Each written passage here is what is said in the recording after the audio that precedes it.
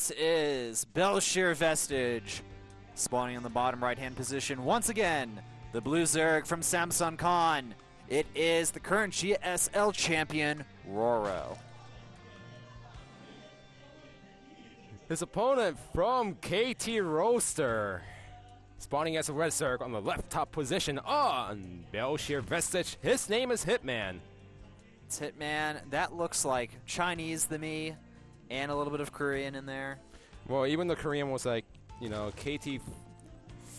I don't know if that was a direct translation from English to something, but you know, if you just translate the word, it means Flash, but you know, not the player Flash. I think he was referring to. You know, it's just trying to say KT fighting, or like, you know, let's go KT. Gotcha. So rOrO is up 1-0 against our opponent from KT Roaster, hitmaN. 1-0, and we have a tempo. Forget about the stats. We got a tempo. All right. Well, it looks like KT Roaster's bringing out all the cheese today. They're pulling a team 8, essentially. They are pulling a team 8. We're seeing that 10 pull go down. We have the double gas trick, so we can get out a lot of extra, I guess, drones here. So, you know, more cheese, man. More cheese. A little bit more economical compared to the previous game. That's true. It is. I noticed you were laughing during the countdown. Did they say anything we can repeat on the cast here? Well, rOrO was trying to say, you know, it's like, I'll make sure you get the feel of me. I'm like, whoa, wait a minute there. Well, he was trying to say, you know, the feeling of my incredible play, but it just didn't come out right. I understand what he's saying. Basically, he's like, by the time this game is over, you are going to realize how darn good I am. Well, if you just read it without the context, it doesn't sound right. Actually, this is really smart from rOrO here. Or sorry, from hitmaN. He is delaying the hatchery from his opponent, and now the Lings are coming in. They are spotted, though. That also guarantees hitmaN that his opponent did go for, you know, a little bit earlier hatchery, but he also knows what build he went for. You know, since the 15 hatch didn't go in time, he knows that the spawning pool has been gone off first, so he doesn't need to go into the main base and try to pressure. Instead, he's going to try to pressure at the natural with the Zerglings, or he could try to go in and try to snipe some drones. But he knows what his opponent went for. And so, you know what? We've only seen 6 Zerglings built from our KT player, and now the Zerglings, they are attacking here. It looks pretty even, but rOrO, he's actually going to end up defending this quite well, and it looks like, I think he's going to get a tiny lead here, actually. Fantastic micro by rOrO. It was like same number of Zerglings, and it seemed like hitmaN had better surround for a second, but rOrO just microed it really well, and now he has a hatchery advantage compared to his opponent. What hitmaN tried to do is go for the tempo, try to get the Zerglings out early, and if his opponent went for the 15 hatch, the greediest build, he would have done some damage before transitioning into the natural, but it didn't happen. rOrO had the Zerglings out in time, and now we are just going to transition into mid-game. Yeah, it feels like hitmaN... Well, unless one of the players decides to get out tons of Zerglings. That's true. It feels like hitmaN, he kind of went halfway, you know. He's like, I'm going to go for this early build. I'm going to get 6 Zerglings, and that's going to be it. I'm just going to hope it does a little bit of damage and expand behind it. So, you know, really, it's not a huge difference between the players, but the gas and speed advantage is certainly going to be in rOrO's favor, I feel, here. Oh, yeah, definitely. Now we got the Zerglings around here trying to scout and see if he can sneak few Zerglings inside. So now he knows if hitmaN is going to go for a regular play or going to go for the cheese. Yeah, so he doesn't see any type of Roach Warren or Baneling nest up, so I'm pretty sure rOrO's going to be very happy about that. Unfortunately, getting supply block there, but look at this. rOrO building a lot of Zerglings right now, and that's going to time out quite nicely because Zergling speed is going to finish pretty soon as well for him, and the Zergling speed hasn't even started for hitmaN. Oh yeah, and he saw that his opponent was droning up heavily. He didn't see the Baneling nest, so he knows that the Zerglings are going to hit in time before the Banelings can come out, and now hitmaN sees the Zerglings moving out, but does he have an answer? Does he have an answer? Oh, hitmaN accidentally making a pair of drones there. While making some Zerglings. Now he is forced to put down that Panic Spine Crawler. He doesn't have Zergling speed. He only has a pair of Queens.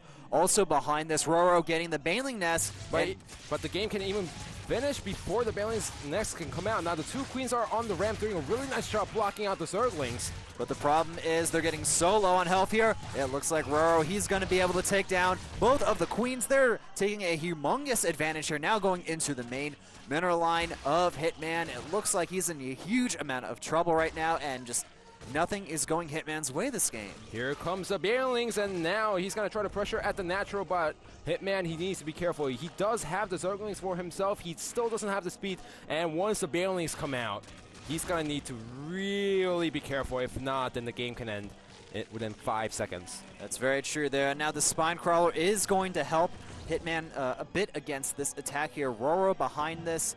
It looks like he's getting more drones, so it won't be completely all in from him, but he's already secured a very nice advantage here. The Banelings, are they going to go straight for that Spine Crawler? Seems like he's going to go for it, and there we go. Even 2 more Banelings are left alive, and now he's going to try to sneak it inside the main base. Yeah, the Zerglings going straight for that main base there. Now the Banelings, will they be able to connect? They're moving into the mineral line there. Another surround on that queen there, so yet another one of hitmaN's queens is going to go down. It looks like this Baneling is waiting for the perfect opportunity to explode on these units, and it hits a lot of the drones there. hitmaN will defend, but a lot of those drones are very weak on health, and he's already lost 7.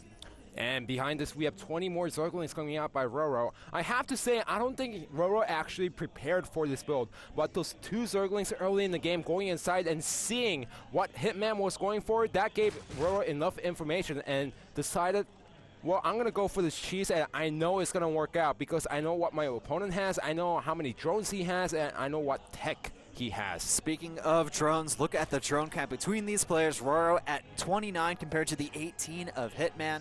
Also, unit-wise, both players actually are pretty even here, but I have to say rOrO is the one who seems to have the superior unit control here, moving those Banelings into the main base. It looks like there he wants to get a lot of drone kills with these 2 Banelings. Uh-oh, if those hurt drones are hit by the Banelings once again, he needs to split them up. Oh! Gets a lot of drones. Oh, killing so many drones there.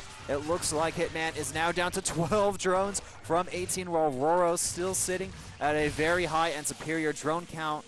And the supply is now 26 to 55. So now hitmaN is the one who needs to kill a lot of drones, but rOrO's the one on aggression, so hitmaN cannot even move outside of his main base. He doesn't have that much economy to make those Zerglings either, so this is going to be a slow death for hitmaN unless those Zerglings can kill a lot of drones.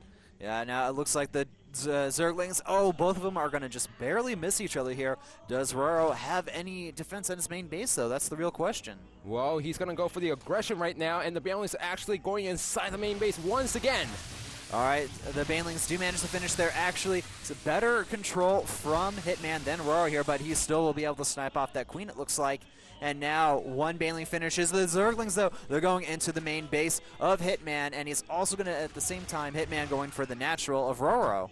So this Zerglings need to do the same damage that rOrO did, but that's not enough Zerglings to do enough damage.